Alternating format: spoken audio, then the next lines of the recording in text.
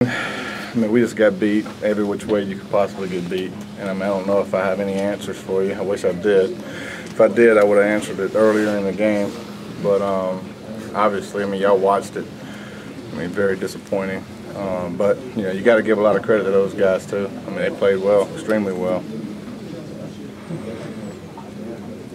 I know it's hard to get in a rhythm on a night like this, but some of Geno's throws, is his arm starting to show a little bit of wear from the season at all? No, I mean, I don't think so. I mean, we got to do a better job of just being efficient, being accurate, putting the ball in play.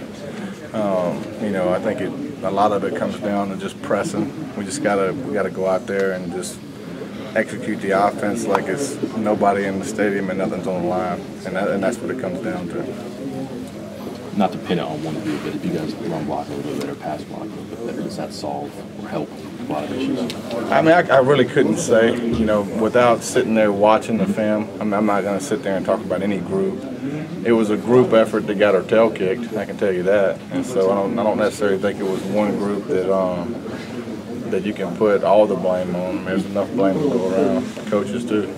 How much of it is just falling behind early and then feeling a sense of urgency from the beginning? I think there's some, but I mean, we can choose not to fall behind if we don't want to. I mean, if we want to go out there and answer them, we can. I mean, I'm not going to use that as an excuse. I mean, we have opportunities. I mean, every time that they either score or punt, we get the ball, and we can choose to have our own destiny right there, right? And we don't. And so there, you know, obviously we're gonna get back. And I'm not a psychologist, but I mean, we're gonna evaluate the whole group and what we've done. And so, I mean, we got to get first downs early. We got to move the ball, and we can't sit there and try to score on every single play because that's not the way it works.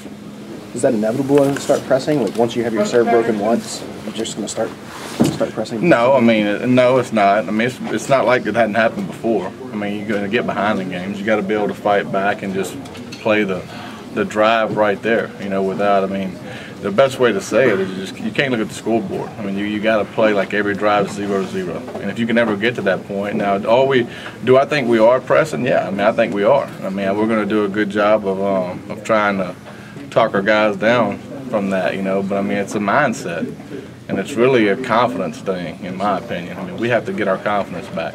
And so how you do that, I mean, in my opinion, I mean, you go back to work and you keep doing what you're doing, and you got to have some success, and that builds confidence, you know.